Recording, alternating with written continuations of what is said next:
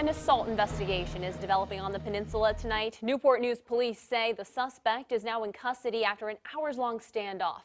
Officers say he refused to exit the home on Gloucester Drive, sparking a tactical situation. This is in the Cottage Grove area. It all started with a 911 call around 9 this morning. A woman said a man she knows assaulted her. Police say the man refused to come out of the home. He was taken into custody around 2 this afternoon. The suspect faces assault and battery, threats to burn, and larceny charges.